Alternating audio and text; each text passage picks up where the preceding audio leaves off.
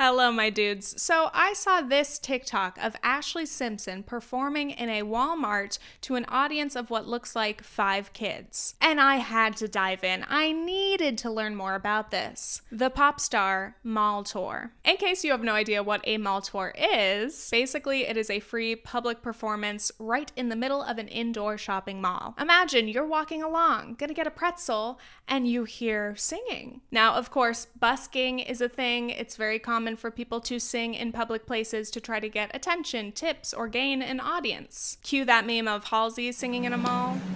Don't waste your time on me, you're already. Or the classic Walmart yodeling kid. I don't know what I do.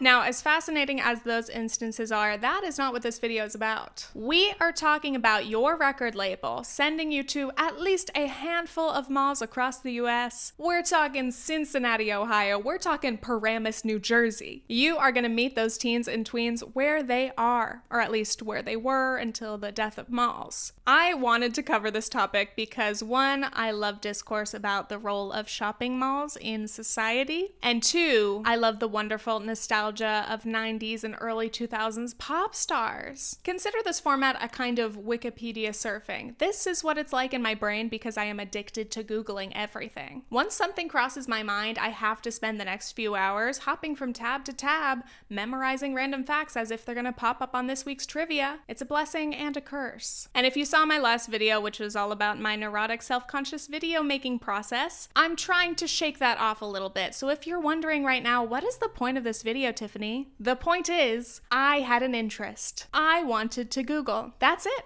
Thank you. Enjoy. And also cheers to me for trying to avoid copyright strikes all over this video. Before we continue, this portion of today's video is sponsored by Peach and Lily. Peach and Lily offers Korean beauty and skincare products. I was really excited to try these. Their products are vegan, cruelty-free, fragrance-free. For context, I have sensitive skin, some occasional breakouts. Like today, I'm rocking some whiteheads. Love that. Anyway, I am not a 12-step skincare routine girly. If you are, they have plenty of products, everything you could want or need. But personally, I prefer for my routine to be pretty quick and simple. So here are the products I'd like to share with you. First up, their Ginger Melt Oil Cleanser. This is great at melting away makeup and SPF, anything oil-based. It works great for me. There's no greasiness or residue left over. Second, I use their very popular Glass Skin Refining Serum. This helps to hydrate and firm skin, and it can also brighten dark spots. Always nice to help even out skin texture, any pigmentation issues. And lastly, the Matcha Pudding Antioxidant Cream. This is just such a great, lightweight, very soft moisturizer. Overall, by the end of this routine, my skin feels very light, clean, and hydrated. Dare I say,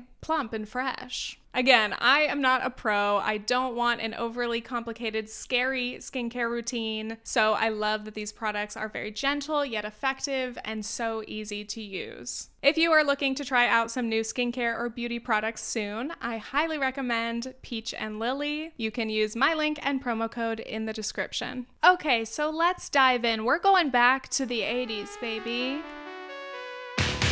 We have to start with the story of Tiffany, not me, this girly. Tiffany, just Tiffany, is often credited with popularizing the mall tour concept. I'm sure there were probably some other people who maybe had performed in a mall at one point or another, but her tour really brought the concept to the mainstream. So this is a mini version of her life story. Tiffany Renee Darwish, born October 2nd, 1971, a fellow Libra. From an early age, she loved to sing, loved to perform. By the time she was 9, Tiffany was earning money as a professional singer. When she was 14 in 1985, she made it to second place on the talent show Star Search.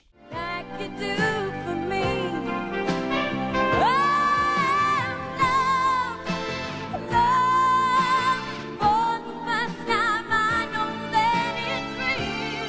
Soon after, she signed a management deal with George Tobin and got an MCA record deal. Her debut album, Tiffany, was released in 1987, but her first single didn't really land. Everyone was like, what do we do with this teenage singer? She's not gonna fit in at the clubs. Tobin thought of an idea. Let's send her to the mall. Tiffany will be singing to pre-recorded music tracks to promote a new album and generate a following. Her manager is betting that this marketing spin will be a hit. Brad Schmidt said, "We wanted to take her where her peer group hangs out all summer long. America's playgrounds, the malls." So for a little tangent, why the mall? In the US and many other places, indoor shopping malls have been dying for a while now. But for many decades, malls were the place to hang out, especially for young people. We're at the mall! Oh my god, I love the mall. There was mall culture. Teenagers were called mall rats for just hanging around the mall at all times. It was the default place to meet up with friends, window shop, try on clothes, even if you weren't spending money, eat at the food court, chill by the fountain, people watch. Maybe your mall had an arcade, a bowling alley, or a movie theater. But it wasn't just for young people. Indoor malls are great for all ages. And they're especially useful during extreme weather. You can still get your steps in just strolling around the perfectly temperature-controlled mall. Malls have functioned as a third place, especially for those living in the suburbs. A third place is basically a community hub. It's not home, it's not work, it's the third place. It's somewhere to hang out in public, to chill, to socialize. So these could be malls, libraries, coffee shops, etc. And of course, much can be said about malls being a consumerist hellscape of capitalism, a car-centric mess with an endless expanse of parking lots, and those critiques are extremely valid. But in researching this video, I have felt a lot of nostalgia for mall culture. Even though I personally spent my teenage years at our outdoor local town center, the mall still felt special and exciting to me throughout my childhood. And it was a major part of the media I consumed, especially about what it means to be a teenager. Going to the mall with a couple dollars in your pocket, the freedom to meet up with your girlies and watch your crush from afar. Anyway, I'm trying to stop myself from writing an entire dissertation on malls because I don't want this video to go completely off the rails, so let's get back to it. And thus, Tiffany's iconic mall tour was born. It has an incredible name, by the way. The Beautiful You, Celebrating the Good Life Shopping Mall Tour 87. So at this point, she is 15 years old. She performs 3 20-minute sets at each stop. Unsurprisingly, at the start of the tour, she's kind of flopping. She's just a random girl singing in the middle of the mall. Tiffany said at the first few stops, she would only have a handful of people come by to listen. From one weekend to the other, you never knew what to expect.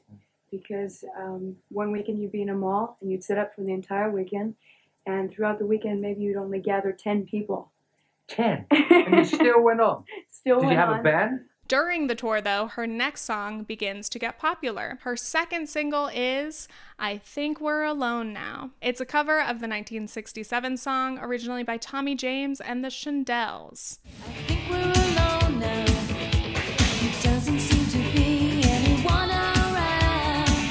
I just realized I don't think I've ever watched the entire music video. I like, obviously, that they include real footage from the mall tour. That's cute, that's lovely. But the rest of it, there's like 6 different concepts. I think we're alone now. I think we're alone now. I think we're alone now. Look at all these cool video effects. They just said, let's just put a little bit of everything in this. Let's get a couple background dancers for a scene.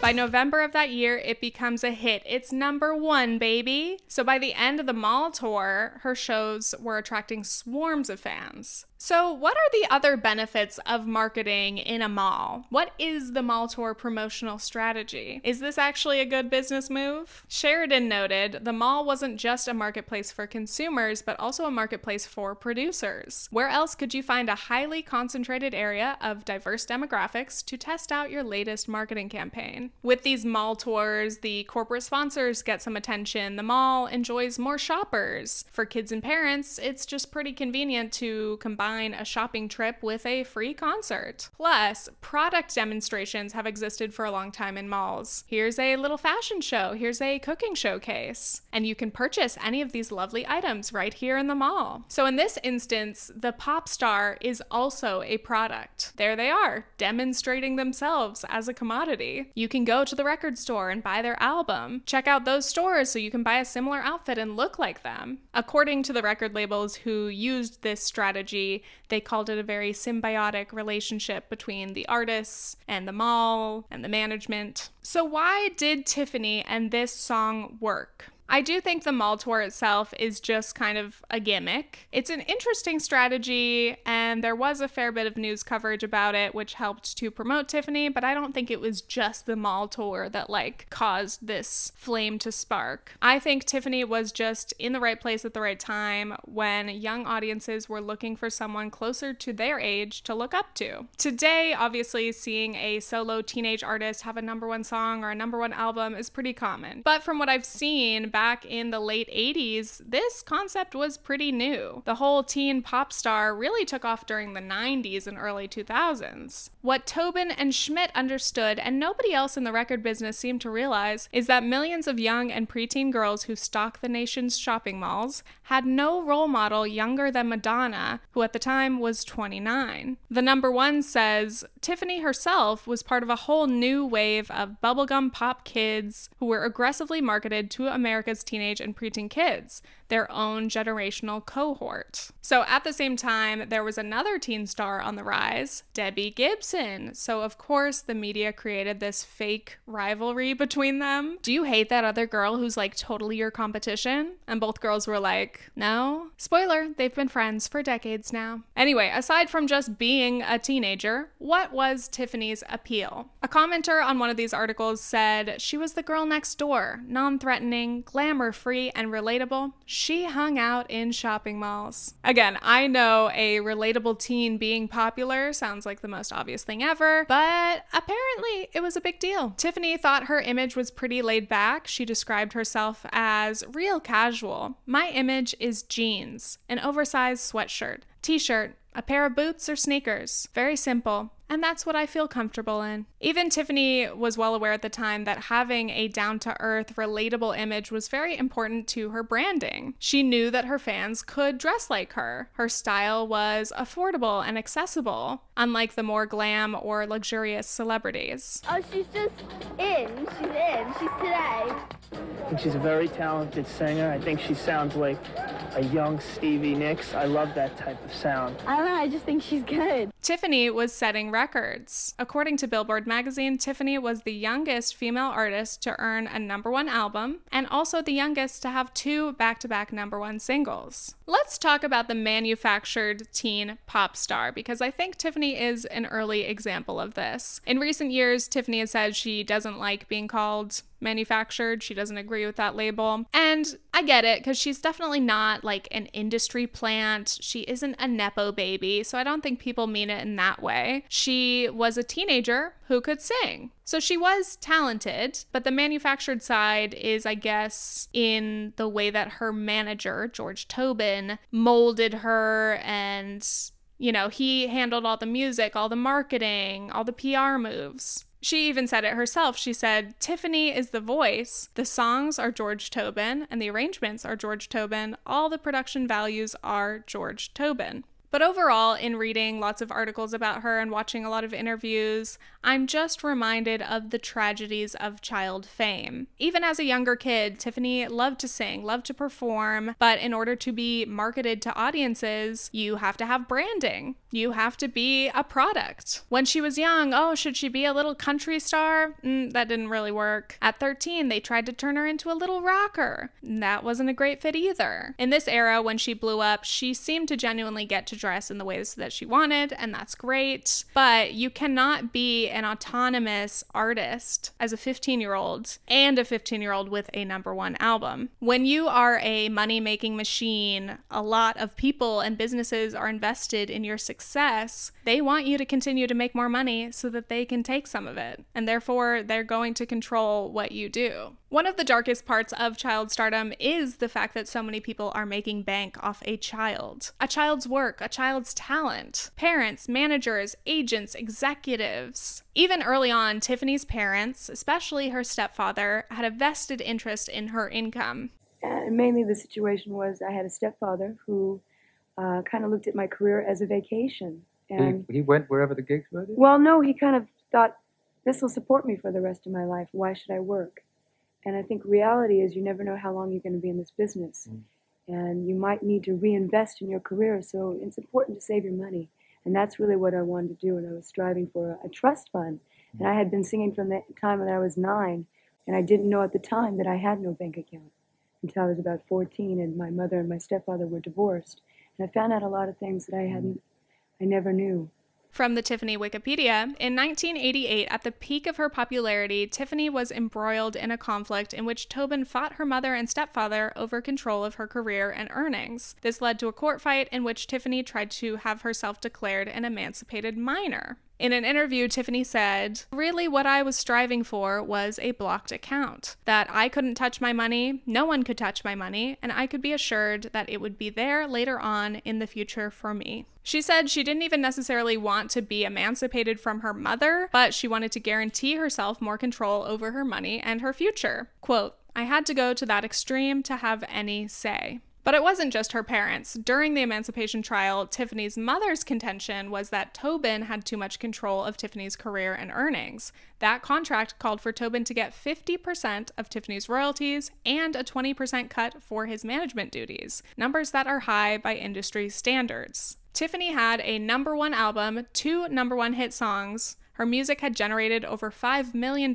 in revenue. A huge chunk of that went straight to George Tobin. According to this article, she had a trust account that she couldn't touch until she turned 18. It had about $500,000 in it. In the meantime, legal fees are mounting. Attorneys in this case estimate the legal bills had totaled more than $250,000. When the dust clears, both sides agree, Tiffany will probably have to pay for all of it. It is always tragic to see talented, successful kids get taken advantage of by everyone around them. Everyone that they should be able to trust to have their best interests at heart. So, Tiffany did not stay at the top of the charts for very long. She really had a year or two of her peak, and then her career kind of declined. She has been able to maintain a music career her entire life. She's released many albums, she's continued touring, she's done nostalgia tours with other 80s pop icons, plus some celebrity reality TV shows. She looks like she's been having a pretty fun time, and she's made the most of her hit songs and hit album. And occasionally, Tiffany will return to do a show at a mall for old time's sake.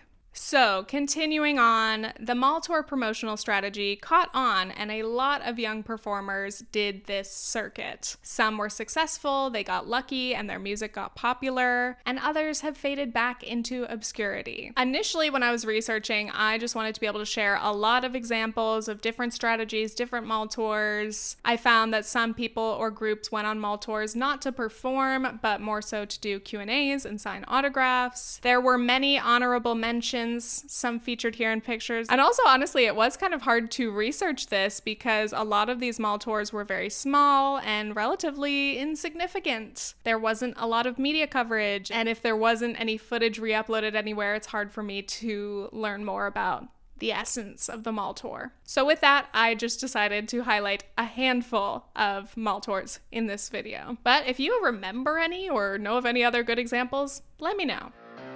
So next we have the iconic Britney Spears and her L'Oreal Hair Zone Mall Tour 1998. So this is a decade after Tiffany's Mall Tour, and interestingly, I found a few parallels between both of their early careers. Britney also performed throughout her childhood, and she was also on Star Search. But honestly, who wasn't? Look at any star from the 90s, 2000s, everyone was on Star Search. In Britney's early teen years, apparently 3 record labels rejected her, arguing audiences wanted pop bands such as the Backstreet Boys and the Spice Girls, and there wasn't going to be another Madonna, another Debbie Gibson, or another Tiffany. We'll see about that. So Britney's management had a similar promotion strategy. Let's do a mall tour to promote your upcoming debut album. At this point, Britney is 16 years old. She's on the mall tour from June to August 1998. Absolutely killing it, by the way. Classic Britney performances. Then she goes to open for NSYNC on tour. Her album gets released in January 1999. Baby One More Time, ever heard of it? Then she has to go back to finish the mall tour with a #1 song. She's going back to the mall. And I think that's the wildest part watching these videos. My first single, and it's called Baby One More Time.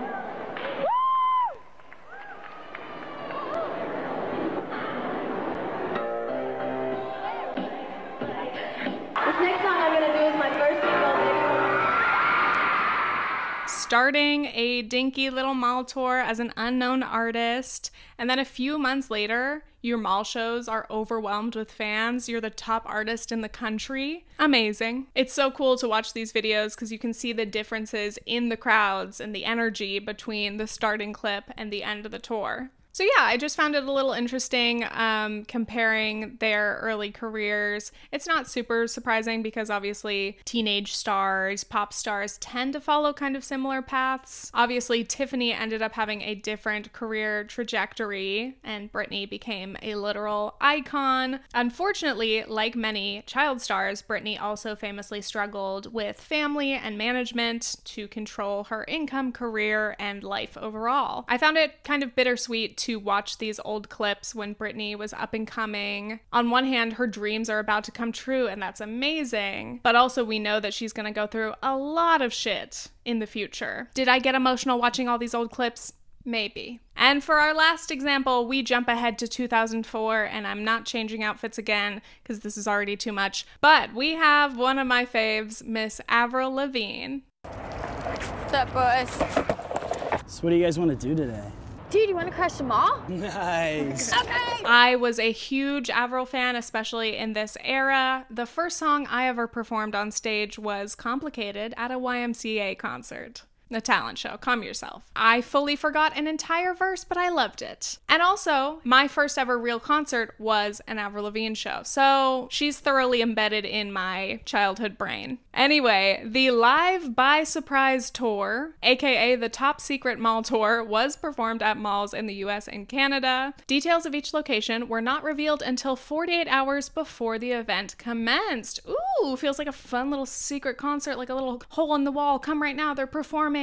Can you believe it? They're in a dive bar, except it's a mall for children. But basically, if you were signed up for her fan site, you would get an email with the details. You have 48 hours to prepare for the show of a lifetime, meaning call your friends and figure out whose mom can chaperone and carpool. At each stop, Avril performed acoustic renditions of 6 songs, some of her previous hits, and some new songs from her latest album, Under My Skin, bangers. There is some very cute footage of all the excited fans. She's real, she writes her own lyrics, and I think she's really cool. I heard it on a radio station, and I was just like begging my mom to skip school to come. I think it's awesome because people that can't go see her in the concert just get to come here for free.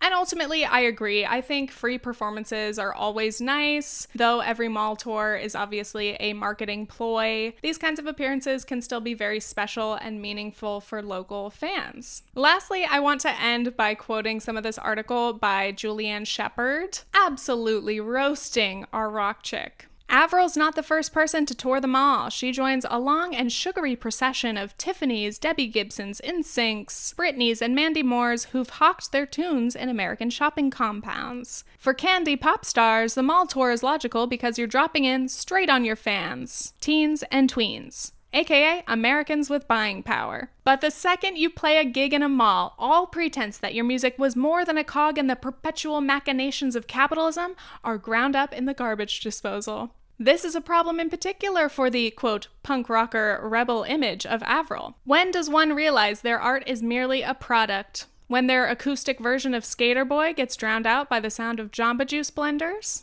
That roast. I mean, again, I'm an Avril fan, but I loved it. We do not need to get into the is she punk or not discourse, but I did like this short piece, and I honestly feel like Avril would have agreed. She didn't really look like she was enjoying the mall tour very much, and that also speaks to kind of the intensity of touring. I watched interviews of hers where she said, of course, she loves to perform her songs, but she didn't love the travel. She didn't like, jet setting all over the place and showing up exhausted and running in to perform a few songs and then running away. I get that. That's pretty hectic, but it's kind of like part of the requirements of being a touring hit pop star. Anyway, I think all of us feel conflicted when we have to do the capitalist things, the parts of our jobs that maybe don't fully align with our values. Existential crisis. Anyway, mostly I laughed because the mall tour is always a bit clunky. That's a shared theme throughout all of these videos and everything that I watched is like, some of the footage can look super sick and then some of it just looks so dorky because it represents like this random stage in the middle of the mall, some kids, some parents,